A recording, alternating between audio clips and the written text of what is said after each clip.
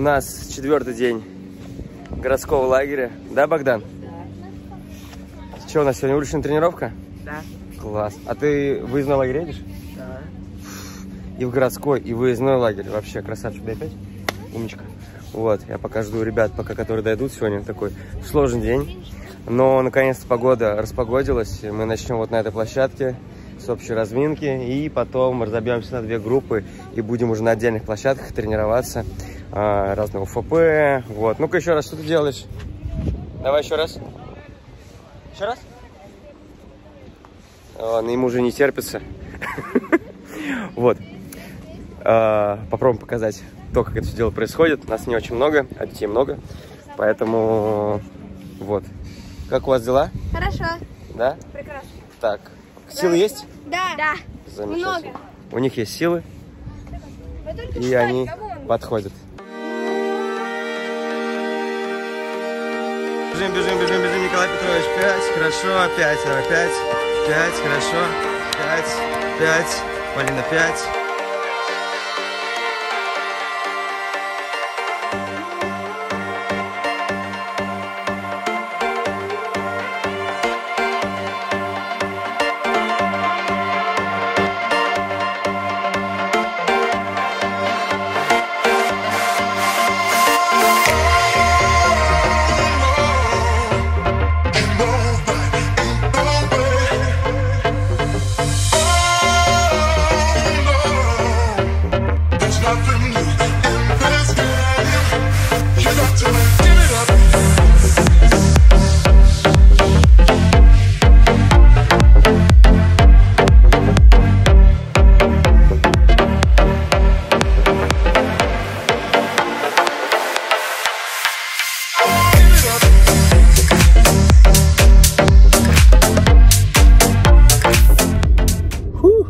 Короче, я оставил ребят Полину и Кирилла на Пражской, чтобы они довели городской лагерь.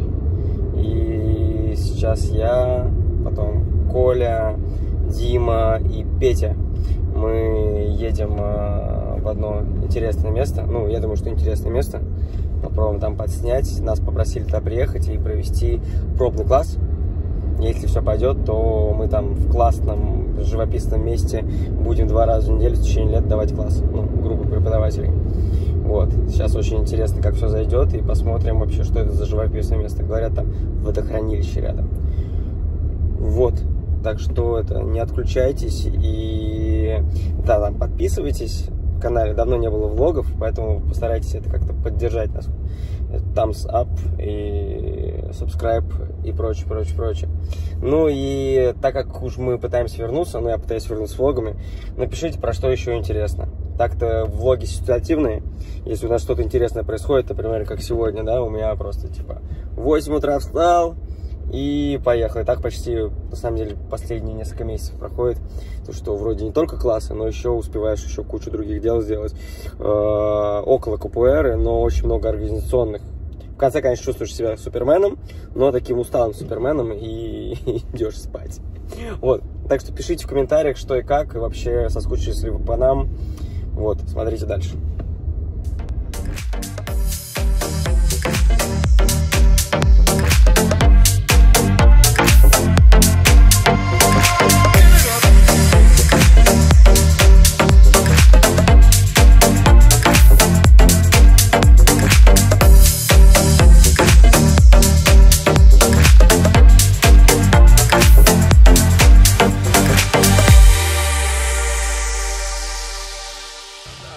Ребята, мы тут приехали с ребятами присмотреть домик, вот.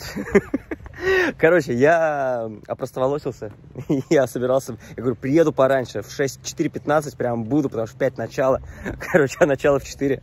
В результате хорошо, вот, Дима,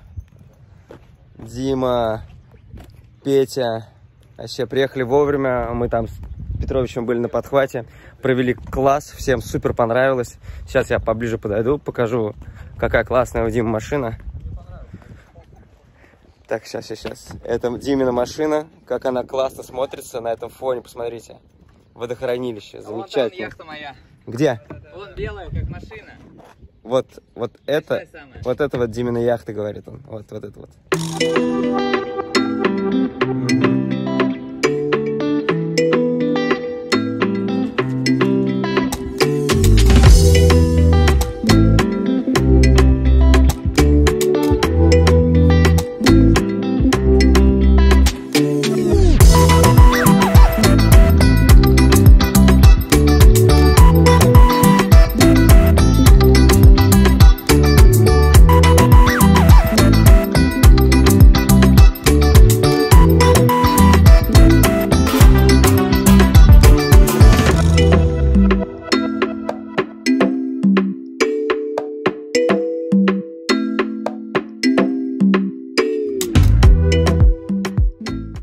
Так, локация номер 2 на сегодня. Городской лагерь Дан. Детская тренировка в пафосном райончике Дан. Ладно, детская тренировка, но в замечательном, просто супер классном месте. Ну вот посмотрите. Это же просто кайф. А вон там вот там вот, да, там пляж песочный. То есть можно приехать, покупаться, позагорать, провести класс. Там вот ресторанчик. И вообще, мне кажется, отлично зажечь. Вот, так, следующая локация, вечерняя тренировка на Бауманской. Погнали.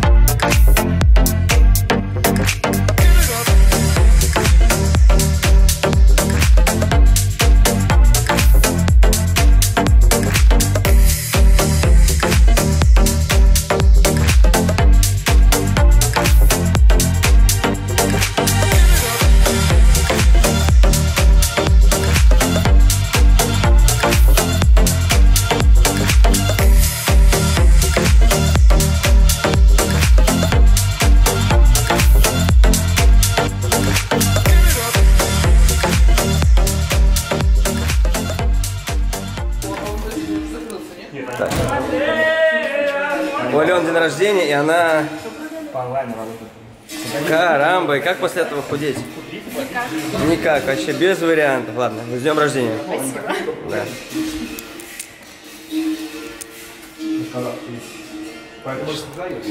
Так, следующая станция Ленинградский вокзал. Я сегодня просто в Питер уезжаю. Да, я сейчас вот с вами потусю и поеду на вокзал. Да, короче, у меня сегодня жестокий день.